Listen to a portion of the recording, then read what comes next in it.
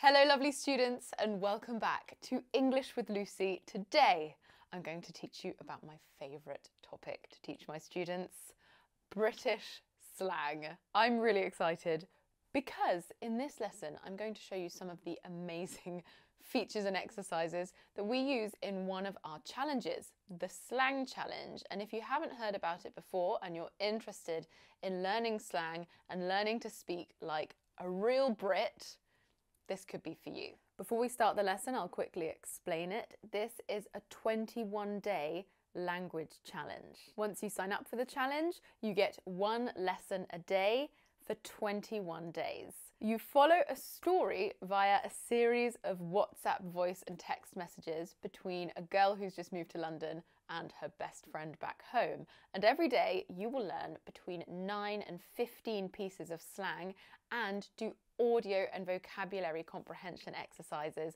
There are so many: dictations, gap fills, multiple choice questions, loads. Every day you get to participate in the challenge community, you get to ask my teachers questions, clarify your doubts, and practice using your newly learnt slang. So many of my students have already taken part in the challenge and they absolutely loved it. Look at their amazing feedback. This was the most awesome group of students. If this challenge sounds up your street, and that's slang for something you would like, I'm running a special discount on it at the moment.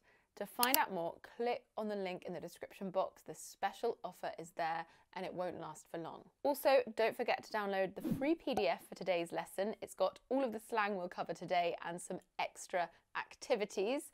If you'd like that, just click on the PDF link in my description box. You enter your name and your email address, you sign up to my mailing list and it will arrive directly in your inbox. After that, you will automatically receive all of my free PDFs and my news, updates and offers. Right, let's get started with this slang lesson. Okay, so when do we usually use slang? Well, very commonly when we're using our phones and social media. And you just got a text message from me. Can you believe it?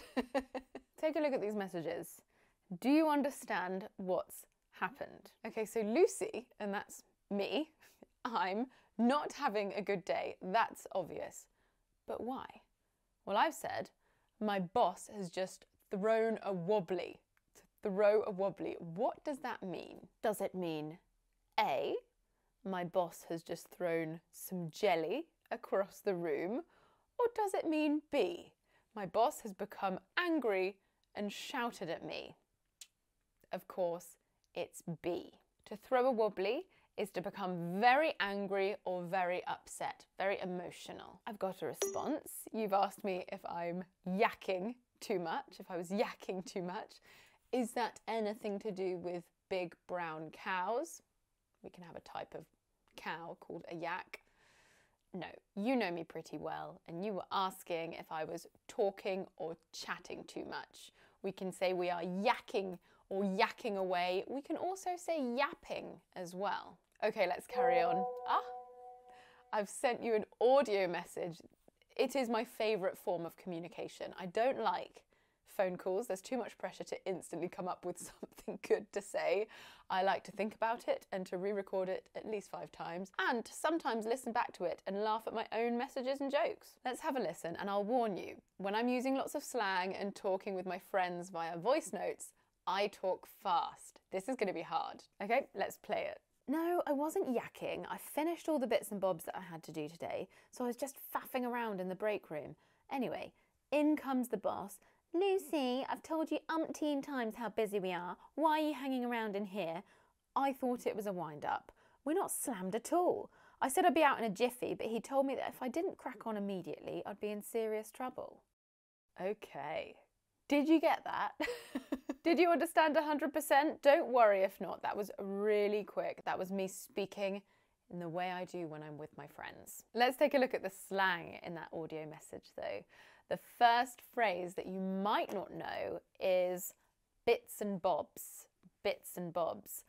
I said, I finished all the bits and bobs that I had to do today.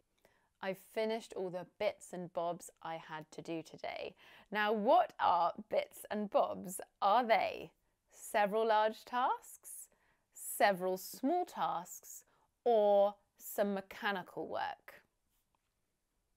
It's B. Bits and bobs means an assortment of small things or small tasks. It can be literal, as in everyone has a drawer full of bits and bobs in their kitchen. Do you have that drawer? I actually have 2 of those drawers. I need to clear one out. Alternatively, it can be used to talk about tasks to do, pieces of information, and much more. For example, I've just got to finish a few bits and bobs, then I'll come over. The beautiful thing about bits and bobs is that it's very, very vague. So you don't need to tell someone exactly what you're doing or exactly what you have in that horribly messy drawer in your kitchen. The second thing I said was, so I was just faffing around in the break room. I was just faffing around. So to faff, or to faff around, or to faff about is an amazing piece of British slang. But what does it mean? Okay, is it A, to make a cup of tea, B, to finish some work, or C, to do nothing important or useful? Yep, it's C.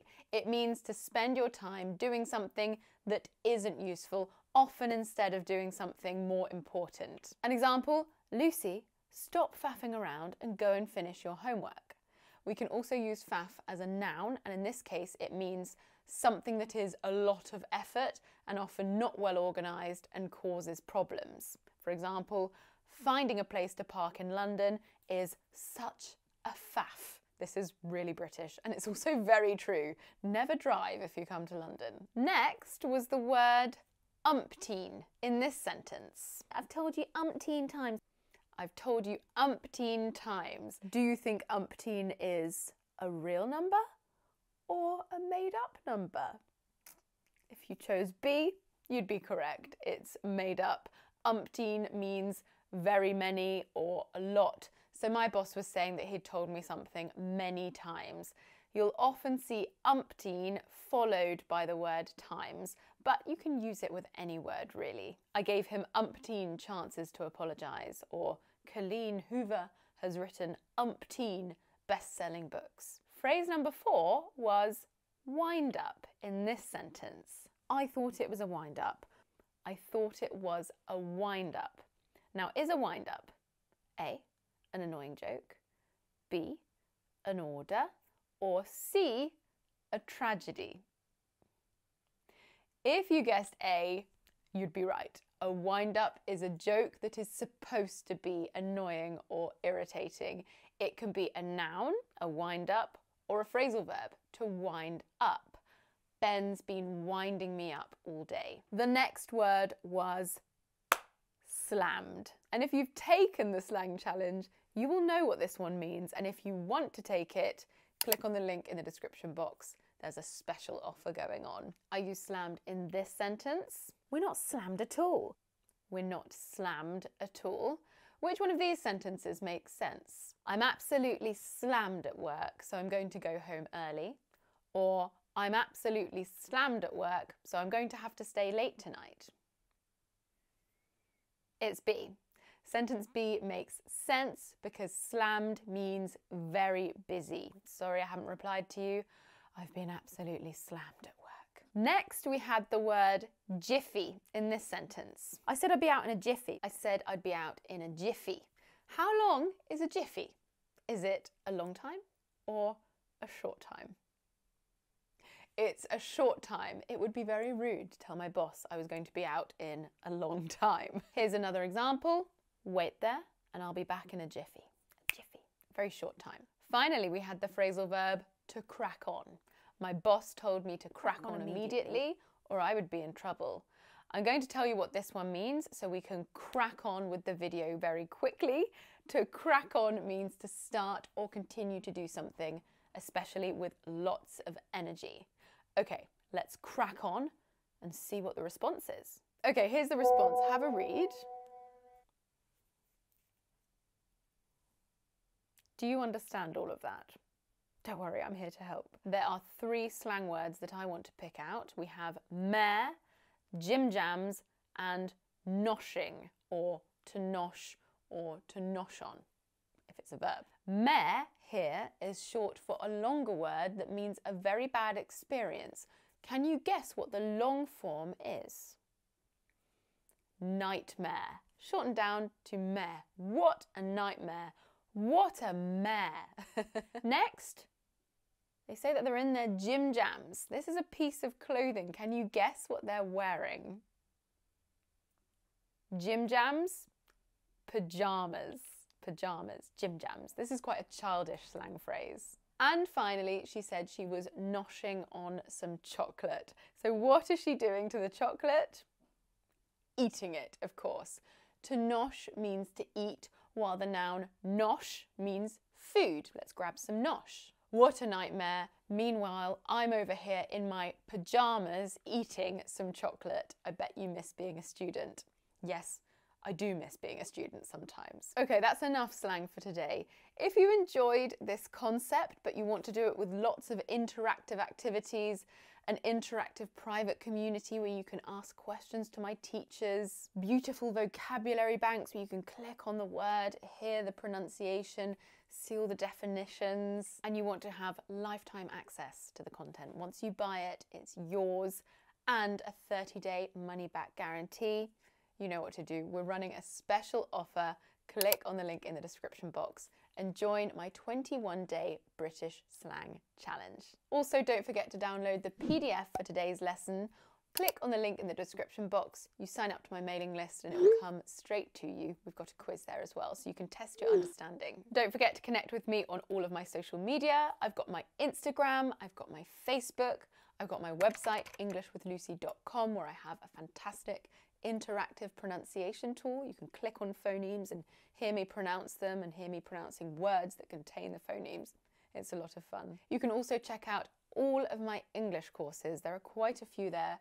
Something for everyone, whether you want to focus on something specific like slang, vocabulary, business English, or you want to nail one of the English levels like B1 or B2. It's all there on my website. I will see you soon for another lesson. Mwah!